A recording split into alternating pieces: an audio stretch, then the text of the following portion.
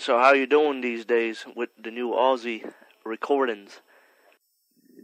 Doing okay. We're maybe about halfway into it. Right on. So we got a lot of music, and don't really have any final vocals yet or anything, but we're just writing the songs and experimenting and trying things. Were you guys recording this in Ozzy's basement? Yep. How's it in the Ozzy land?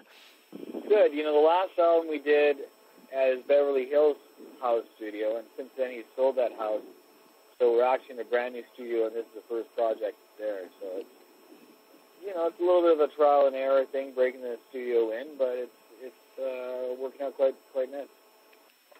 So you co-written a lot of the hits of Ozzy's new Black Rain album that just came out there not too long ago. How's it right with Ozzy? It's excellent. He's, we really established sort of a trusting kind of relationship, and it's always difficult to co-write with someone else at first because it's really, almost like a marriage. You got to be prepared to tell somebody that their idea sucks, or you have to be ready to listen and hear that your idea sucks from somewhere else, or from someone else. So it's a little difficult, and you feel naked a lot of times just for the fact that it only gets better if you're ready to listen and accept that that the idea could be better, the song could be better, and as well you have to be prepared to tell the other guy that.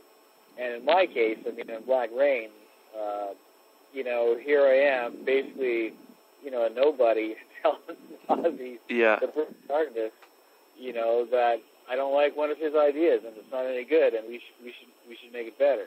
So, it was and just the same. I thought I had lots of good ideas, and he would come in some days and say, I don't like that, let's change it, and I would have to accept it. And usually, almost every time we came to a compromise that both of us liked. And just as we built each song, we would just gain more and more trust for each other's ideas and opinions. And so now on this album, it's definitely a lot easier. So Kevin, how did you get into the Ozzy family, like, in a sense? Like, does just come in? No. Well, kind of through the back door, I guess, in a sense that, most of the sort of working environments that I've been in are pretty close.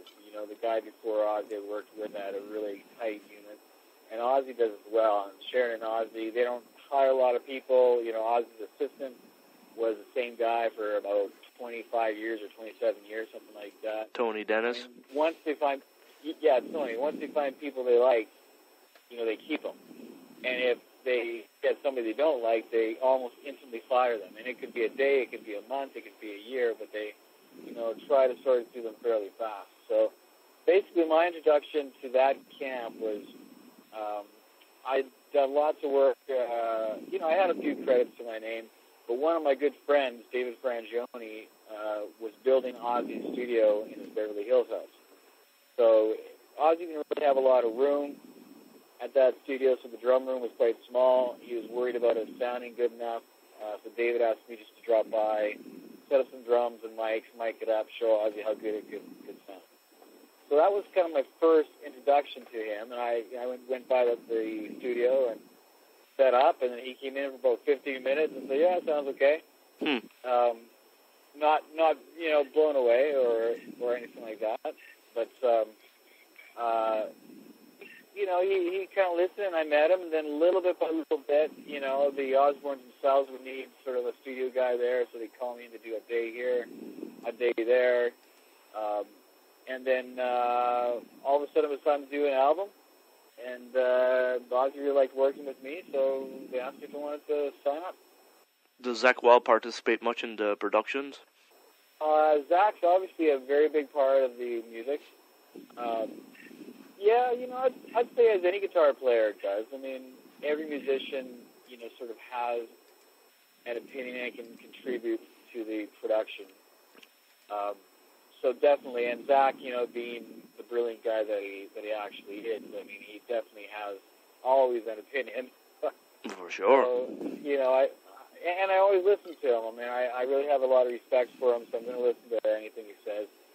Most of this stuff, production happened sort of after he was done his stuff, his parts and that sort of thing. So he wasn't active right till the very end, but definitely in the early stages, he was a very big part of how that album sounded. So I read on the internet you were born in Saskatchewan, Canada. Yep. Then now you're living in the California area. Is that correct? Well, actually, right now I'm living in Las Vegas. Las Vegas. Actually, that's what I'm doing now. I'm just driving from California back home. And for this album, I'm kind of going Monday to Friday in L.A., and then on the weekends I'm just driving. So you're not sleeping. You're not sleeping in Ozzy's basement, basically. Well, on Monday to Friday, I'm sleeping in his guest house. Hanging out there. And then I, when I was first introduced to those guys, I was actually living in L.A. at the time. So just, that was quite a few years back. And then just since then, I decided to move to Vegas. And he's one of the few people that, I have to go to him instead of him coming to me. And everybody else, I can pretty much convince them to go to Vegas. But in his case, he's got a great studio in his house. He is Ozzy, and so I go to him. Any new song titles or album title looked at yet for the new album? Yeah, there's some tentative ones, but to be honest, I probably shouldn't let it out of the bag yet. I know. And it may completely change. That's the thing about working with me is that, it's never over until it's over. Until a CD comes out on, as a physical copy, it can change right to the end. Even I don't want to stop, the last, bigger single that we had. That changed right almost the day of the mix. We changed a couple lyric lines, and so I'd probably rather not give any titles yet. Yeah, when you figure the album's going to be finished? I'm hoping the album will be done by Christmas. Wow. And it's, I'm sure just because of people's schedules, it's not like we'll be working the whole time, but sometimes, Ozzy has to do stuff, and his 60th birthday is coming up, so he'll be taking time off then. Sharon has a lot of, stuff on the go, and they may have I think they have a Christmas special coming up soon. Or they'll be starting to work on that, so I'm hoping that the actual music album will be done by Christmas. Adam Wakeman participating in the album much? Oh, Adam's a great guy. I love that guy. He hasn't yet, but I'm definitely going to try to get him involved at some point. You need Adam in the album. Yeah, definitely, yeah. Yeah, he's a very important part in the group. Yeah, that's true. For the Black Rain album, how long did that take to make? Yeah, I'd say it's probably in a sense going a little smoother this time because everybody knows each other better. Mm-hmm. Last time was last album, Black Rain, was the first time I'd worked with Zach or Ozzy, and you get to know each other. And whereas this time we've just sort of skipped all that stage, and we're comfortable with each other, and we know what to expect. So the Black Rain album actually took a little bit longer, but also for many reasons as well. It took more calendar time for the fact that, Ozzy had to break for Ozfest, had to go and do some shows, and then we had a long Christmas break, and, we were kind of off and on. Zach had touring schedules with his other band he had to go do. So it took us probably about a good year of calendar time, not working time, but just calendar time. And this time, I think we're all a little more focused, and we'd just like to get it done a little quicker. You getting much recognition as Kevin Churko, as a great producer. You made a super album, Black Rain. I loved your work on it, the way you made it. You getting much recognition? Yeah, I can't complain at all. I've been lucky. I worked with great people in my lifetime. So Ozzy's gig definitely has really helped. And, it's weird. I thought I'd get a little more recognition out of the gate, but it's almost like it took a little bit of time for people to, hear that album and talk about it a little bit. And I'm almost getting more calls now, 2 years, like a year and a half after that album than right after that album. It seems to take a little bit of time for, people to find and maybe new bands to listen to. So, yeah, definitely it's helped me a lot, and I've been really appreciative of the opportunity I've been given by Ozzy and Sharon. You work much with In This Moment? Yeah, well, I just finished their new album, so so I'm that, and that's just out. I think it was out on September 30th. So I loved working with those guys, and I'm really crossing my fingers for them. I think they have a good album, and they got a great show. So I'm really hoping that things can start taking off for them. I think in this moment has a future. It's gonna start coming, very soon. Sometimes it takes a little while to establish, Yeah, and it's not really getting any easier. I mean, there's not a lot of sales these days versus like 5 or 6 years back, so it's pretty competitive, and there's a lot of artists out there these days, and it's cheaper to record in a certain sense. So a lot of competition, but those guys are definitely putting everything they have into it, and they believe 110%. And they're out there on the road right now and playing every night. So let's hope. Yeah. And they got a good manager, Blasco. Yeah, Blasco's a good friend of mine. I just did some bass tracks yesterday, so I just recently saw him, and that's, of course, how I got hooked up with the band. Yeah, Blasco's a great guy, and it looks like this could be, a pretty major act, so it could be his first big Manders act, too. You, and probably 10 years from now, you're going to be recognized as the next Max Norman, that produced Speak of the Devil and all those stuff. Wouldn't you like that? I could only hope.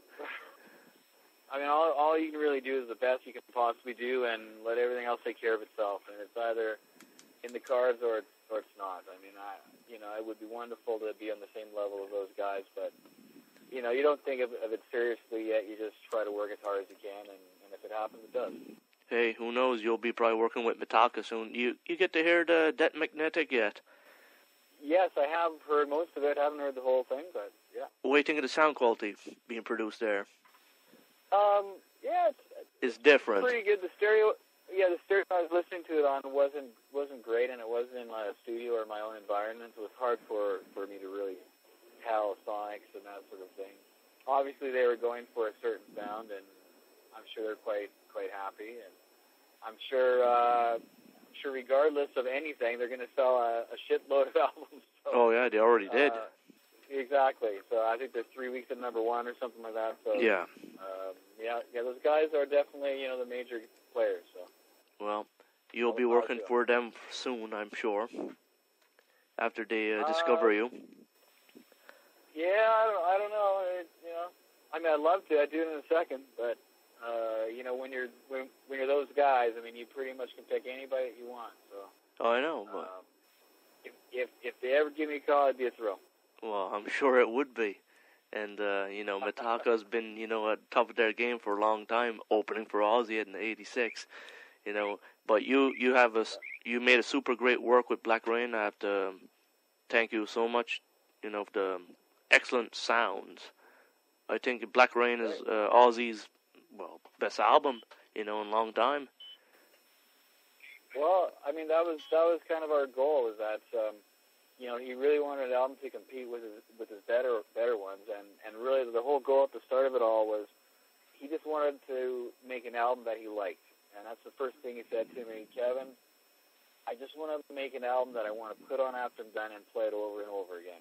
Mm-hmm. And he didn't say I wanted to sell 5 million copies. He didn't say I wanted to have a number one hit. He just said I want to do something I really like. And that was our goal, and I think we accomplished it, because most of the time when he calls me on the phone, he's playing it in the background. So I was going to say I appreciate the interest, and hopefully your listenership will enjoy it. Sure, when the album's close to be getting finished, just keep in touch, and on the release date, or shortly before, or before just a month before, whatever, just give me a shout, and I'll tell you how it all went. Certainly, that'd be great. Well, to be honest, I kind of accept it because, being Canadian, I appreciate all Canadian fans and press and radio, and I really like to, give back a little bit of my time to anybody in Canada there, because, of course, it was a wonderful place to grow up and a wonderful place to live. But, producers, and myself included, tend to try to stay out of the spotlight. It's not really about us, it's about the band. And I'm very happy to not do any interviews, but in your case, I thought I'd give you one at least, just to keep all East Coast fans are happening. That's great. Well, Kevin, you have a song you'd like to hear from Ozzy Osbourne? Sure. I don't know if you can play this one, but I think my favorite one on the album is God Bless the Almighty Dollar. It's the longest one, so I don't know if radio can play it, but I would definitely appreciate it if you could. All right. Thank you very much, Jason. Merci beaucoup. À bientôt.